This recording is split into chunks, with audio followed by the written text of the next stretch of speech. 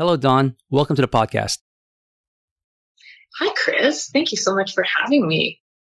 Thank you. Today's guest is Dawn Harmer, and I created this podcast with the intention to show people all the diverse creative careers an artist can take part in. And after having more than 30 shows under my belt, I couldn't believe we haven't spotlighted a photographer. So I'm excited to spotlight today's guest, Dawn Harmer, an artist and photographer. And Dawn has the valuable experience in various fields of photography, including editorial, portrait, fine art, and can't wait to hear her creative journey. And before we start, Dawn, where can people see your work?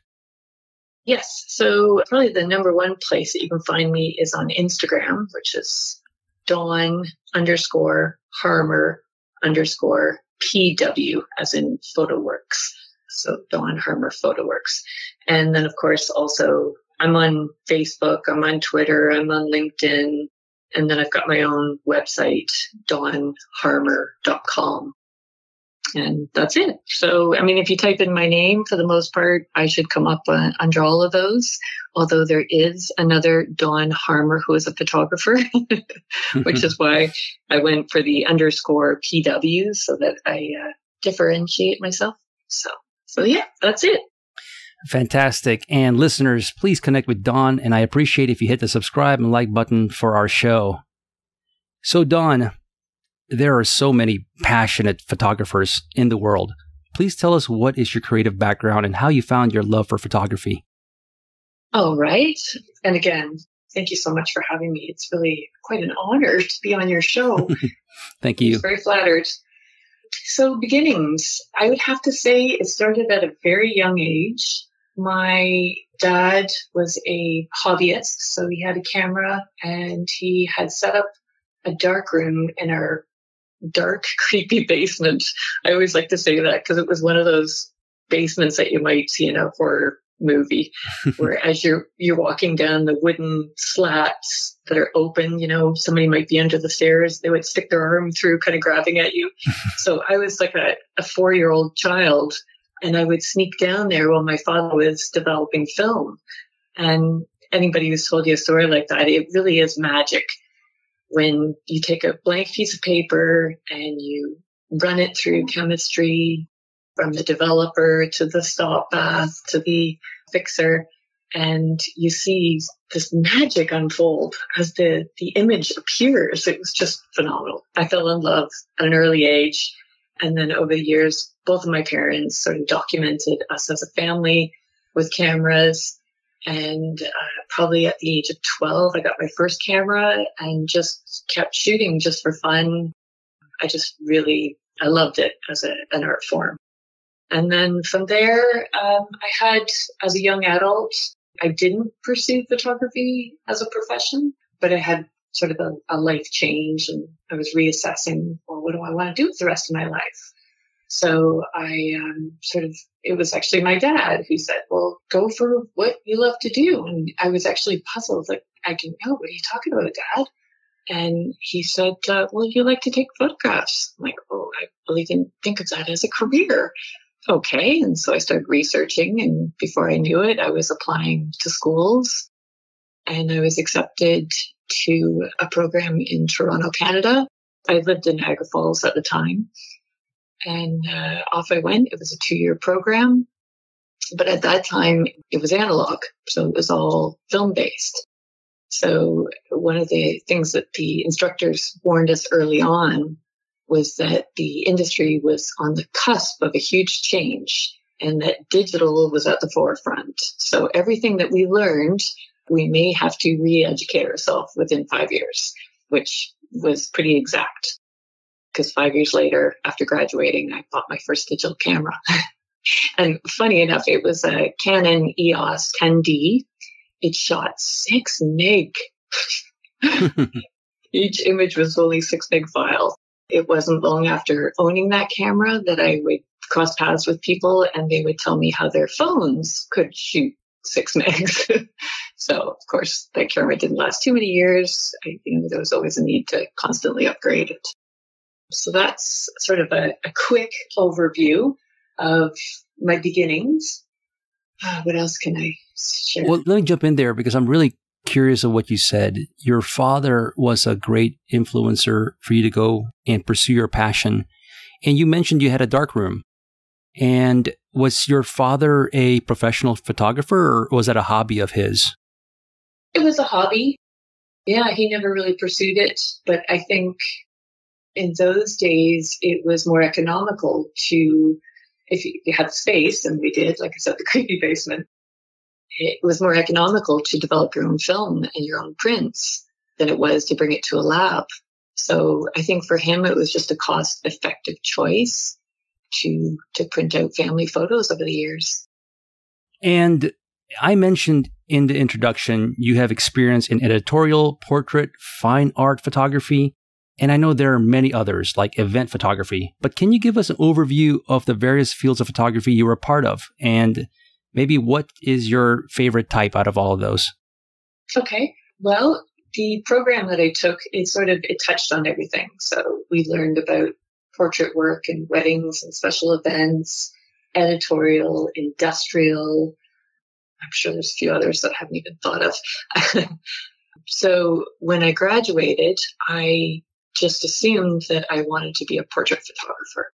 So that's what I pursued. I talked family and friends into posing for me. I would apply to studios trying to get work. And eventually I was successful at finding a position at Gilbert Studios in Toronto, Canada. And it was quite an iconic place. The photographer had been around very many years. So he took me on. I worked as a office manager there, and then I did documentary style photography around weddings and special events, and then took care of pretty much everything else around the studio itself. So that was a sort of a wonderful internship, I guess. And then from there, I moved off and I worked on my own independently, just doing freelance work.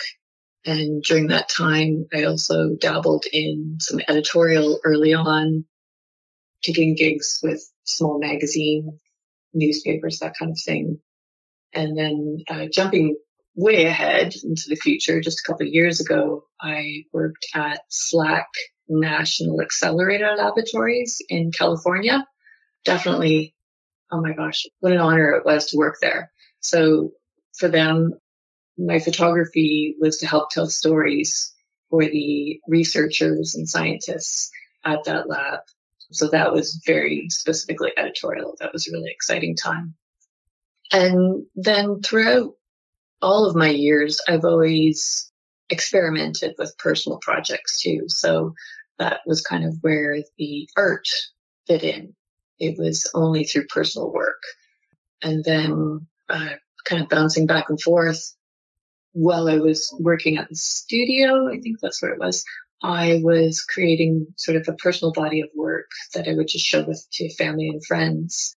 And it was my husband that talked me into taking that work and presenting it to some galleries.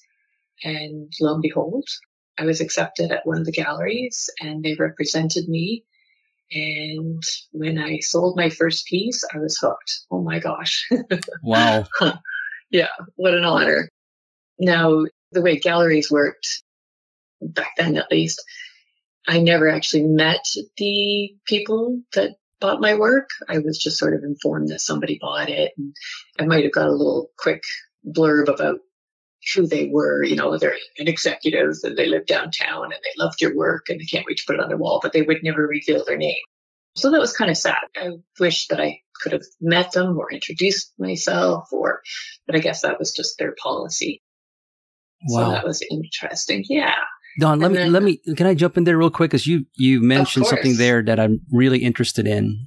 And I don't know why. Out of all the questions I have here in front of me, I did not think about that experience with a gallery, because when you're an artist and you're selling your work, many times it's one of one, meaning there's only one of those things that's sold and there's not a duplicate, right? Unless there's prints. Now in photography, maybe educate us listeners, when you're putting your work up and your photos up in the walls, that buyer, are they buying that one photo and there's no more replicas, or are you doing a numbered series of those? think in my experience, the galleries wanted limited numbered editions. This particular body of work, they weren't merely photographic prints, but rather I had used a process. So I would take a large, most of them were 24 by 36 inch measured, and I would mount them myself on a wood panel. And then I would put a resin epoxy over top of it. So it became one of a kind. It is photography, but it's art photography because you personally, with your own hands, made it unique and it's an art piece. Am I right? Yes. Yes. So that series was a little bit unique. And that was actually a challenge for me because I wasn't easily categorized. So there are fine art photographers who offer archival prints that are matted and framed, and they're absolutely beautiful. And then they offer them at a 1 of 100 or 1 of 1,000, and they would sell those through galleries. Whereas these, they weren't paintings, they weren't photographs. I mean, they are photographs, but they're manipulated. So yeah, that was interesting. So it was really exciting that I could actually take that and sell it. So when you graduated college and when you're in photography school, they give you a taste of all different types of photography styles. Because when you graduate, they don't know what particular you're going to land on. So from your story, you're telling me you worked at Slack, but you also, as an artist, you always had your own personal projects on the side? Yes. Okay. Which will lead me to this question. You currently have these series of underwater artistic photography, and the photos are of your subjects literally underwater. And the photos feel visually calming and angelic. And listeners, please check out Dawn's Instagram page because you have to see the series of the photos she's doing. It's fantastic. And how did you come up with this concept? All right. Yeah, that's definitely a loaded question. So the current body of work that you're referring to, I have called it the Space Between series. It's sort of looking at identity in the space between reality and perception. But at the same time, I have to admit that it's something that evolved. So it wasn't like I think if you go to art school, you have to create a proposal and present that, your concept, and then you go and make the work. In this case, I did a little experimenting and I found, wow, I've really got something to work with here. I want to explore it further. And then as I began looking at the images, I'm like, this is quite fascinating. It marries well with the concept of identity and this being caught or even lost in the space between. So that's how it evolved. And it was kind of fun the way I first created it. So I started out with a series of tests. I knew that I wanted to take images in a pool, but I don't know a lot of people here because I've only been in north of Austin, Texas for 2 years. And as we all know, life has not been normal for over a year. So I didn't have access to models. So I decided, all right, well, I'm going to give this a try and I'm going to use myself as the model, which definitely added complication. That's you in those photos? All these images are me, yes. I did not know that. Wow. Sort of an added interest to the mix. Yeah. Amazing. So thank you. I love that. That's a surprise. So jumping back, if I had my discovery, I decided I was going to photograph in the pool. So I decided I would start with a GoPro because I had one that's waterproof, and I rigged it up so that it would sort of dangle just below the surface, and threw on a bathing suit, hopped in, and took a series of shots, took a look at them and went, whoa, this is cool. All right. So now I need to step it up because GoPro, the resolution's kind of small for still images. So I wanted to use my Sony. How do I do that? All right. So thankfully, my husband was kind of thinking outside of the box, and he said, why don't you just get a fish tank and you can set it up sort of at the edge of the pool because we have like a little platform.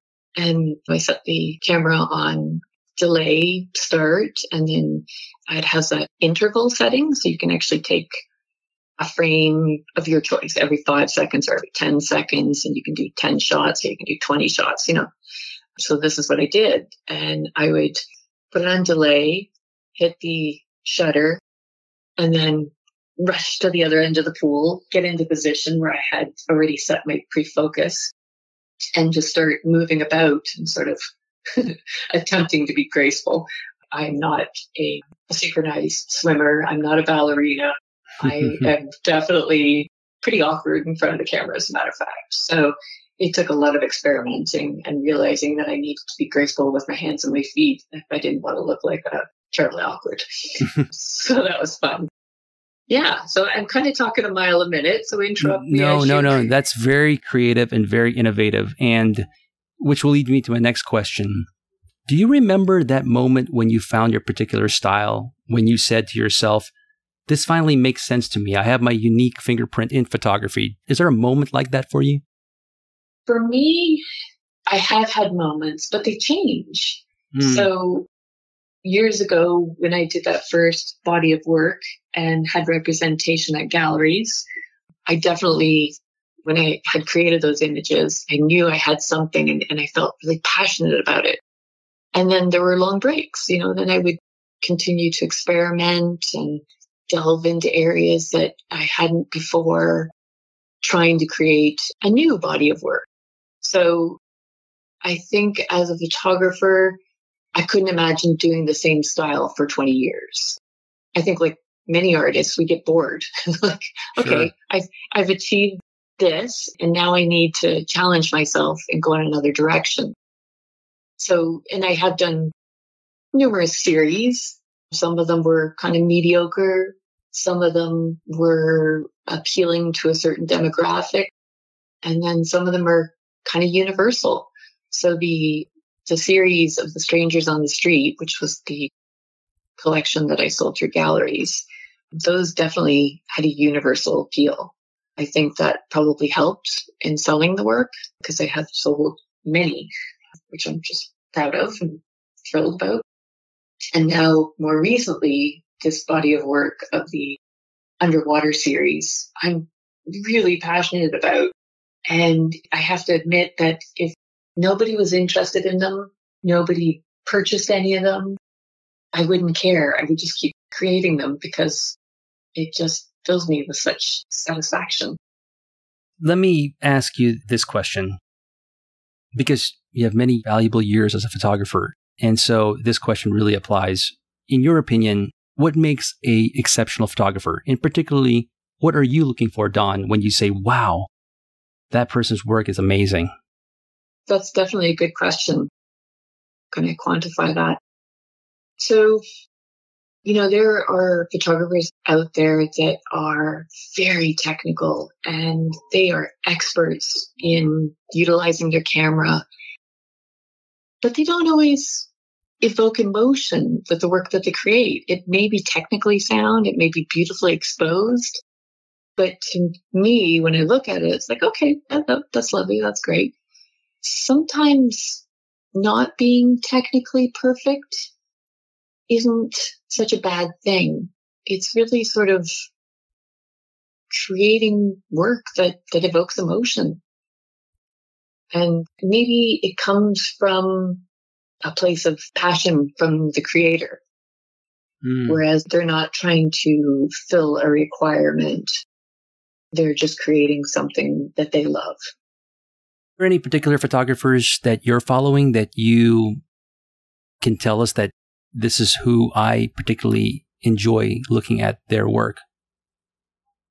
So I have probably, like many people who are on Instagram, I follow 500 artists. And definitely some of them really stand out and it's inspiring. It may not be something I ever have an interest in trying myself, but I love it. Although one of the first names that comes to mind is Barbara Cole. She is a photographer in Toronto, Canada, and she was the early inspiration for underwater photography. her work is just gorgeous. And it's not about everything being in sharp and in focus. It's not about the subject being fully in frame, but it just evokes so much emotion.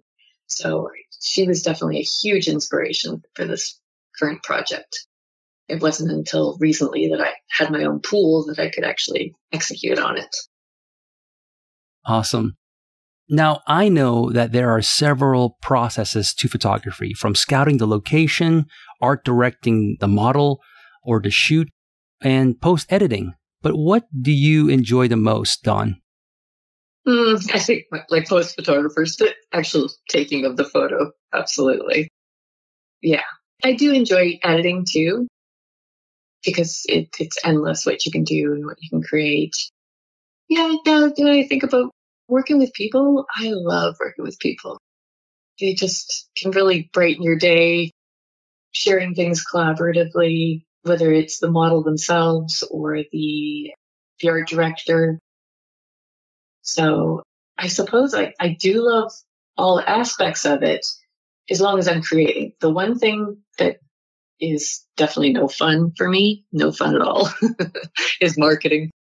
Okay, yeah, I can see that part being the least amount of fun. But you said something earlier that was really interesting for me, and I think of, like, for instance, Picasso. There was his rose period, his blue period, his cubism, and there's these series of paintings that are like chapters in his life. And I'm sure you, if I'm assuming here, you've had a series of photos that can point back to different times of your life. Is there any particular series that you've done that it's a fond memory in your life?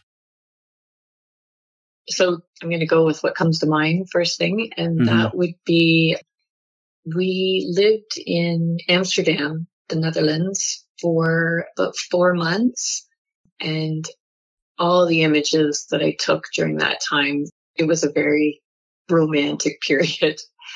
So I was there. My husband was working, and my son and I joined him there because that's a long time to be separated. So we kind of mingled among the locals and lived the lifestyle. And I was lucky enough to be a photographer and to be able to create work while we were there. So yeah, that was a huge impact. Any advice for young photographers that want to get into this as a career, or even just to express themselves as an artist? Any advice you want to give them from somebody who has a wealth of knowledge in this space? Sure. Yeah, that's a big one. So I can only sort of share based on my own experiences. I like to go back to a number of years ago when I had first created that body of artwork around the strangers on the street. I decided that I wanted to participate in an art critic. So I was told by one of them, if I want to make pretty pictures, that's okay, but it's not art. And I said, oh, thanks. And then it was actually, you signed up for a panel. So there were 4 other critics that I sort of made my way along a table and received feedback from each of them. And then the second individual asked me what my thesis was surrounding the collection. All I could think was, I don't think I belong here. So I was a little disenchanted at the time with the whole art world for a while. I didn't really understand it because my background education, it was more technical and creative photography. It was about graduating and getting a job, whether it was in portrait work or industrial or editorial. I didn't have any experience in the art world. So all of those feedback is not good for me. But see, now it didn't stop me.